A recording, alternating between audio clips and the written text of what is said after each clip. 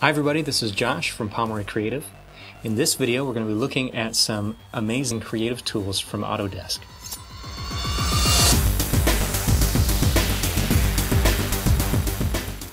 The project I'm working on is a customized illustrated deck of playing cards. I've been creating some customized playing cards for a while now, and I use my own illustrations for all of the face cards. And I've been inspired by J.R.R. Tolkien growing up, reading his books, and with the movies being very popular, I wanted to do a dwarf deck of cards.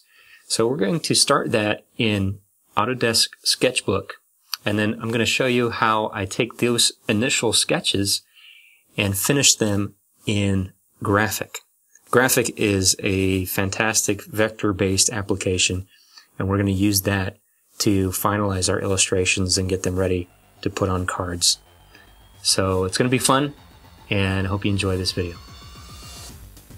We've got just a blank untitled document in here, and that's what I'm going to use to just start drawing. And I've got the pencil selected by default, and I'm going to choose, I'm actually going to pull up my color editor here, and I use this like cyan color. I like using that. It's kind of like using a blue pencil. And I'm just going to start on layer 1 here and start sketching. Now, one thing I really just like to do is just do a few loose and dirty strokes. That just kind of helps me get practice drawing circles. Maybe it just kind of helps me get a flow. I don't want to start cold on sketching anything, so I just like start practicing drawing some circles. I can always get rid of this or move it around or whatever. Maybe draw some lines. So a couple of things, I'm just getting sort of re-familiar with my pressure sensitivity, which is fantastic. And if you need to adjust any of this, you can do that from the edit menu. You can adjust the stylus responsiveness. I'll just show you that right about there is where I keep it, 75, 80%-ish. And that seems to work really well for me. I can be pretty heavy-handed sometimes, so okay. I'm just going to move that over here. Go back to my pencil. Basically, I treat this canvas just as I would treat my sketch journal. So I often sketch on paper as well, but having Autodesk and a very portable Wacom tablet, I don't have to take pictures or scan my stuff later on. It's just all right here. And of course, on a computer, you can do so much more and so much faster than you can on traditional pen and paper. What I'm going to do is kind of sketch out here, and I'm holding Shift. You can draw straight lines. This is kind of how I would do it on, like I said, like on a piece of paper. I like to draw sort of a game plan for myself. By the way, I'm just using spacebar. I love the navigation features, and I love how it's kind of all built into one function, one key. Spacebar, I can zoom, I can pan, and I can rotate. I love that. You've been able to do that for a long time in Sketchbook. But all right, so this is my card, right? So as you see, I'm keeping things really loose and really fast. But what I want to do is just basically create a little thumbnail for myself. And what I'm going to start with is the dwarf king. Now I'm going to have 4 different kings, but I'll just pick one to start with. And I think already I'm just going to put up here, this is going to be the K, and of course down here it's going to be reversed, just like a playing card deck, right? And maybe his suit, I'll do the hearts, right? So I'll just draw that like this. I think that I want to draw the first king kind of facing this way, okay? So I even kind of draw some guides for myself, right? All right, so I'm going to zoom in where I feel comfortable. Grab my eraser, just get rid of this. Okay. So this king's going to be facing this way, and on this side he's going to be facing this way. But the great thing is I only have to draw one, and then I can flip it and do whatever else I want to do with it. So I'm going to rough in a very, very rough sketch. I want to have sort of a helmet that's also a crown. He's going to have a big beard and mustache. I think that I want to give him some kind of like nose piece on his helmet. Okay, he's going to have sort of a gruff looking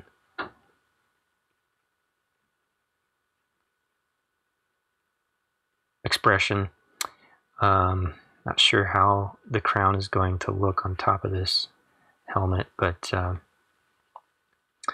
going to use a lot of sort of straight angles as well to give this dwarf deck a real strong stone-like character. So maybe big shoulder armor here, and then maybe his arm come around his chest like this.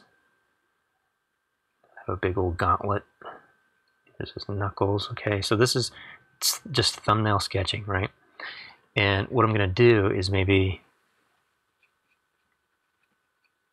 I want it to kind of flow into the other one of him. Okay, so he's going to be flipped.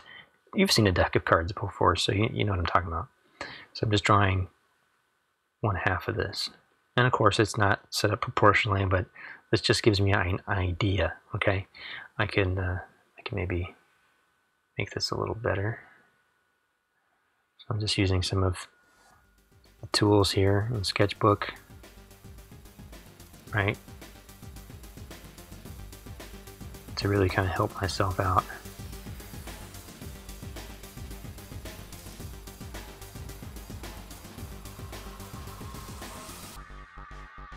My favorite tools to use in Sketchbook are the pencil, pretty straightforward. It responds very well to the pressure input from the Wacom, and the Copic markers. What's really nice about these is I'm able to work very quickly. The Copic markers basically act as like a multiply layer without having to set that up at all. So I can just switch to a Copic marker and start coloring right on top of my sketch, even on the same layer. It won't go over my pencil drawings. It leaves those intact and acts just like a marker would act on paper. Another thing I like about Sketchbook is the ability to use layers. Now, I use layers a couple of different ways. One is to actually separate the process of illustration. So if I want to do a sketch layer and then kind of refine those lines, I can do that on another layer without having to change or compromise the initial sketch. Sometimes those sketches, that moment of inspiration, are the best things to keep around. Another way that I like to use layers is basically as like another sheet of paper. So I could fill up a whole canvas with sketches and then just hide that layer and start a new layer and do a whole bunch more sketches. I don't have to create a new document. I can just add a new layer and keep my ideas flowing. So once I get the basic thumbnail sketched up, I just move over and start sort of designing. So the first thing that I might want to do is just get his character, his face, maybe his expression.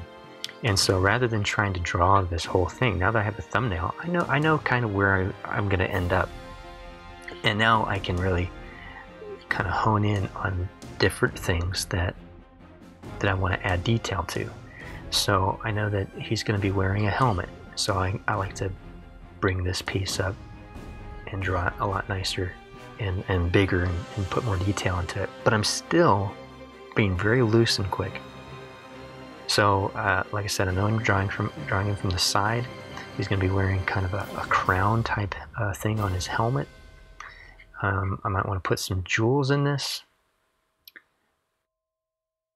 Not exactly sure how all the details are going to fit together. Like I said, this is just kind of, I find the best way for me to get the ideas onto the canvas and refine them as I go. So maybe there's sort of a bigger sort of gem in the middle of his crown, right? And then maybe some intricate work on the side here. And I want to have maybe the helmet part peeking up here. Sort of a very kingly helmet. Okay, just adding in some very rough values. his eye, I want him to look kind of stern and battle hardened. Right? Give him some wrinkles. And his nose, I might have to bring out this. Let's move this a little bit. I have to move this this nose piece because I want his nose to really stick out more. So you can see how you can really manipulate things here in Sketchbook.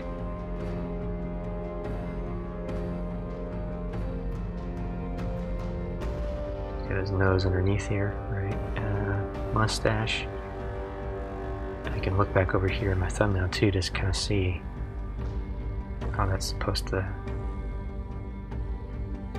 fit like that. So, big old mustache. The side piece of his helmet maybe come down like something like this, and like I said, have those angles in there.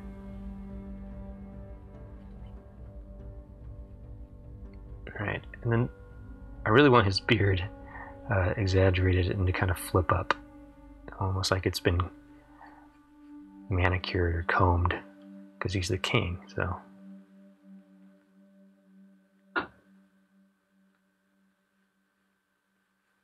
Maybe even put in some curls in here. I'm not sure yet.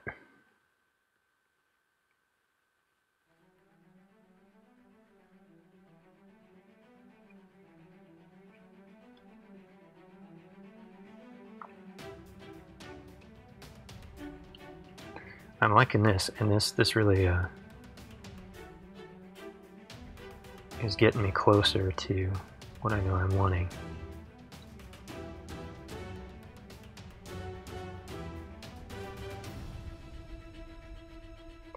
Alright, so maybe this shoulder piece too, we'll do that. With this, I really want this beefy and big.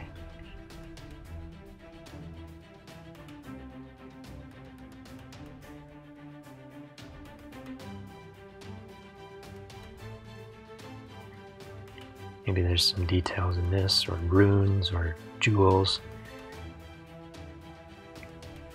I mean, he is the king after all. Okay, and then maybe there's a cloak or a cape kind of underneath that big chunky piece. It almost looks like an anvil or a hammer, and I kind of like that. Okay. And then his arm is going to come around his chest. He's going to have a big beefy arm, kind of go underneath his beard, and he's going to have this big gauntlet. And maybe I'm going to have him holding like a mace or something right here. And we'll get to that in a second.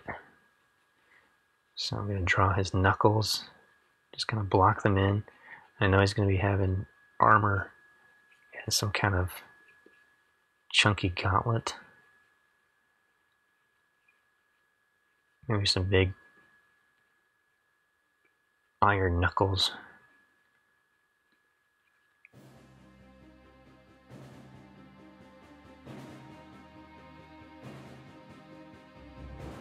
Okay. Zoom out, kind of look. This is looking really good. I like this. I'm going to give myself a little bit more room and get rid of some of this.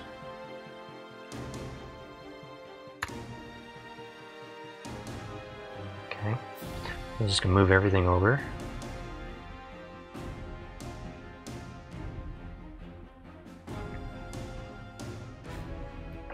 So I'm just kind of going in progression. Again, using this as a sketchbook, not taking it too seriously, because this is not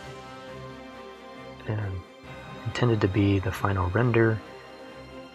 This is not even necessarily supposed to look pretty. It's just conceptualizing, getting ideas. I think I want to do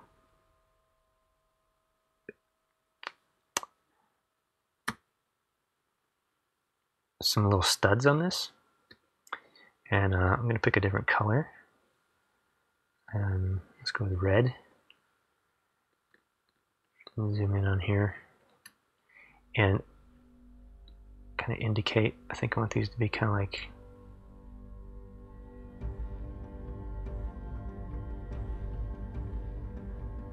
either jewels or like iron studs, and I want them to be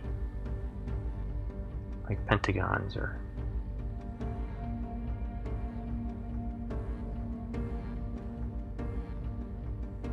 something like that.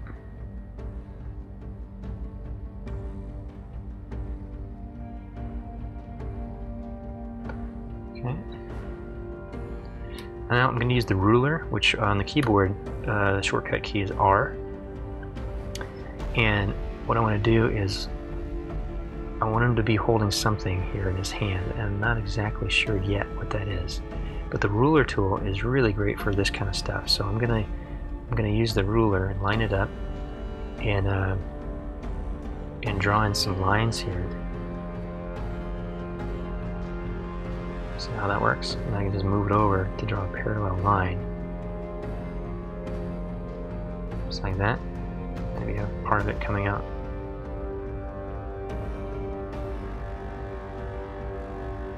Underneath his hand there.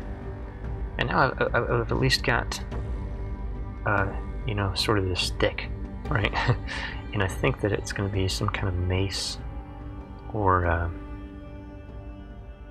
scepter, maybe a dual purpose. Maybe it's a scepter and it's like a mace.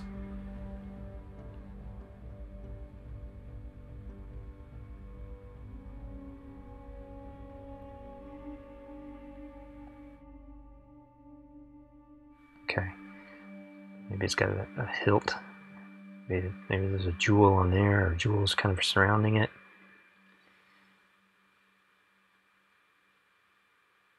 And it's going to be made of wood, but sort of adorned with metal and jewels and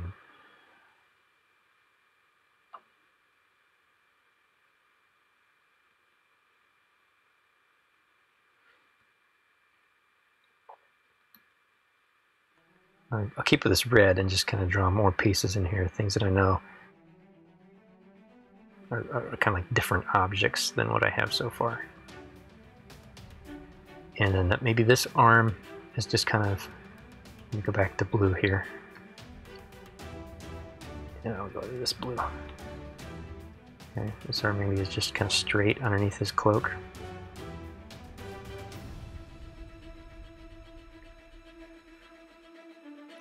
Or maybe what you just see is a big piece of his breastplate.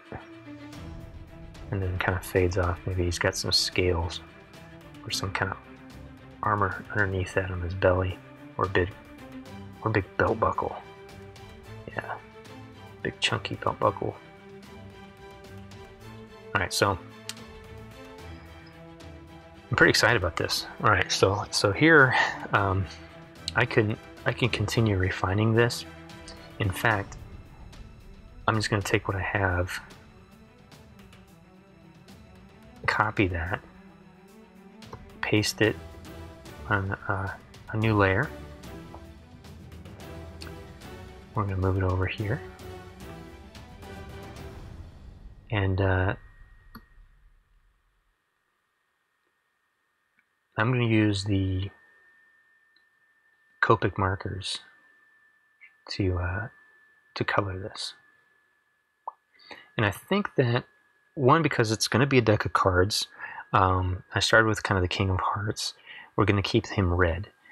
So any jewels, any cloth, any clothing like that, we're going to keep red, so that we can, you know, we keep our suits very easily visible.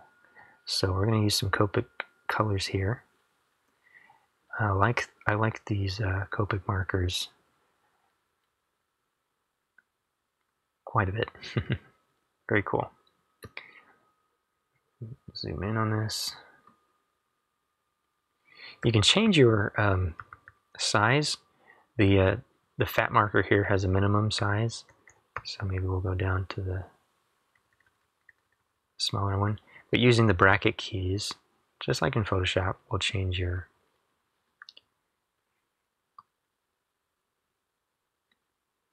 brush size.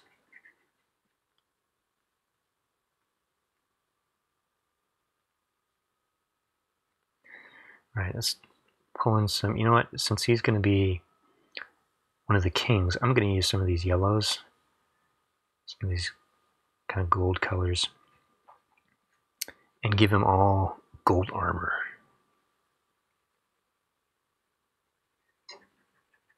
You see how these markers, they don't cover up all my lines. I mean, they act just like markers would act, without having to set up like a multiply layer, or put my tool itself on like multiply blend mode. I can just draw.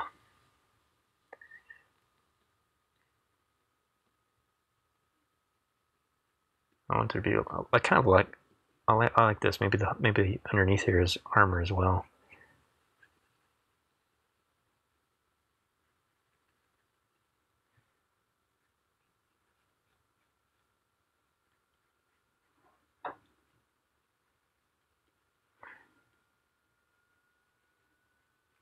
This color process also really helps sort of establish the different areas, because my lines are very, very loose, so this kind of helps separate what things are.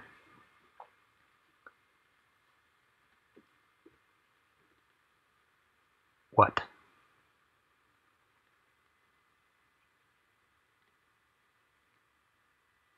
Right, so now I'm going to use one of these browns here, and let's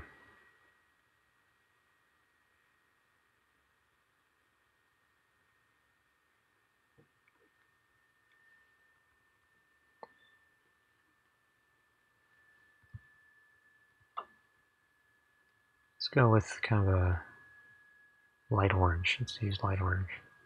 So I'm going to put in a little bit of value with this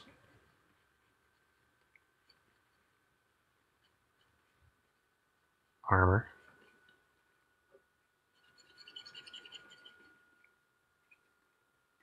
And I just really love how these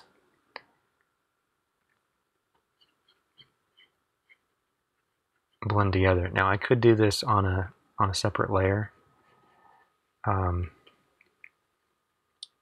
but one thing I like, especially at this stage, is just being quick and getting stuff down. So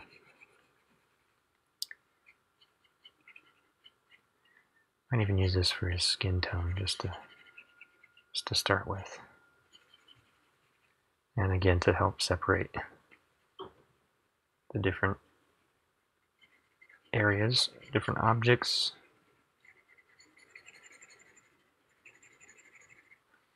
I even think I want to give him like a bright red beard. Maybe he's a ginger dwarf.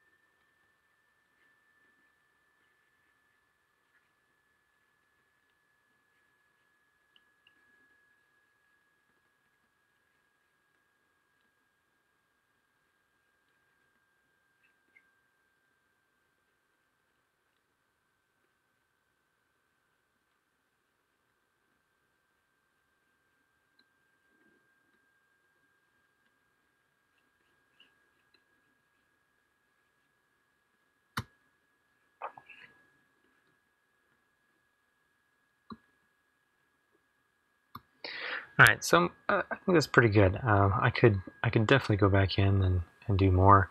I might actually do some white colored pencil on top here, and again, this will really help me establish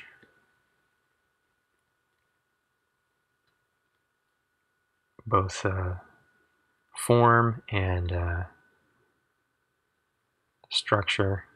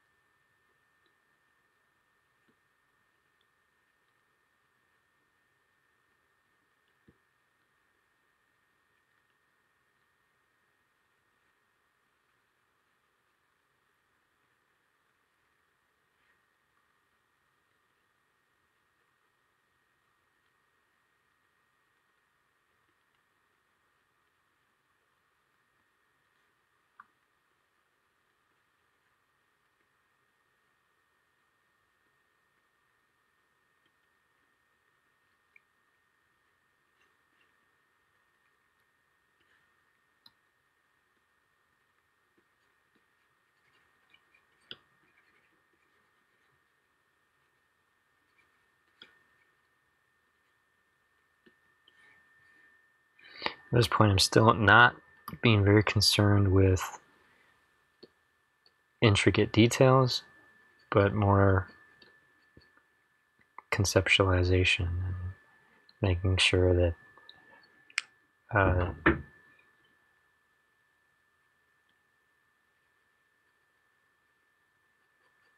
the composition reads well.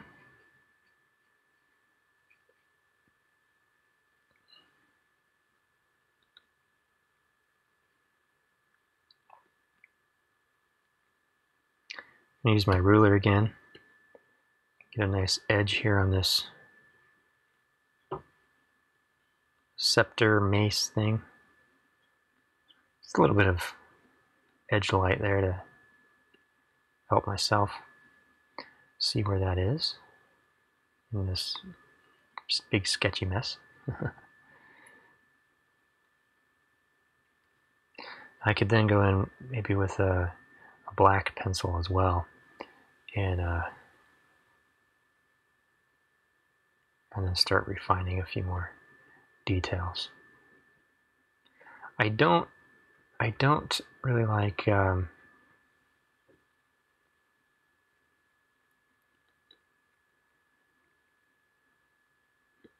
putting hard edges on everything, especially at this stage. Especially knowing that we're gonna make all of this into a vector illustration. So, and the type of illustration that I like to do isn't so much about lines as it is about forms and shapes. So I'm not really putting this in as like line work as much as I am just to help me establish those shapes.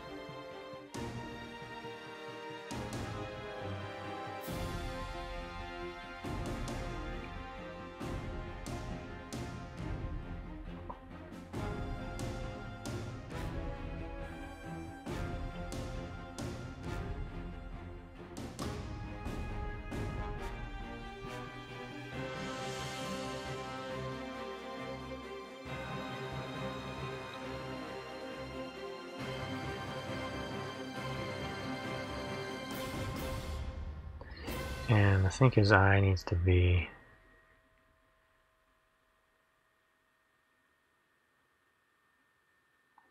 a little bit more like that. And we'll fix all this. You can hold down Alt and sample a color.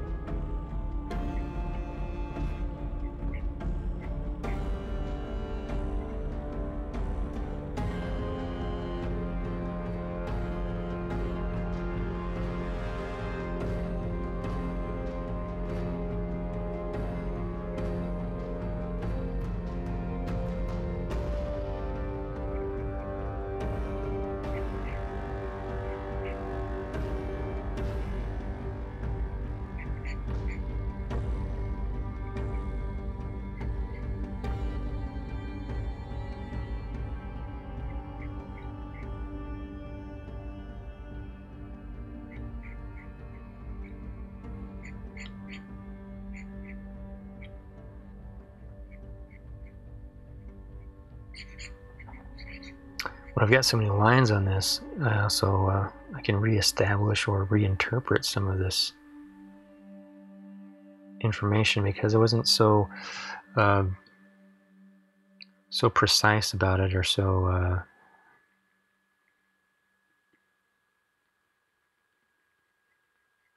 nothing was really finalized, and that actually helps me not be so committed to an idea that may not be that great, and I can kind of reinterpret it as I go.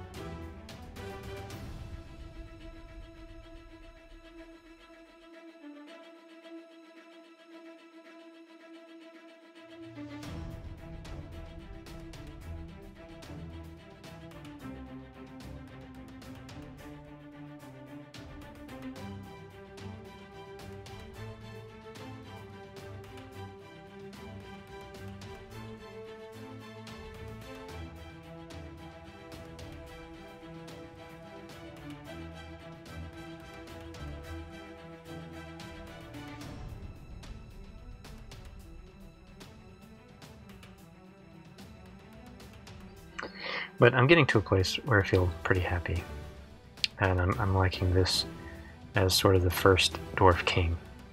Now that we've got some sketches that I'm happy with, what I'll do then is save these out as PNG files and import them into Autodesk Graphic. So stay tuned for the next video as we move into vector illustration using these concepts and getting them finalized and polished in Autodesk Graphic. Thanks for watching. I'll see you in the next video.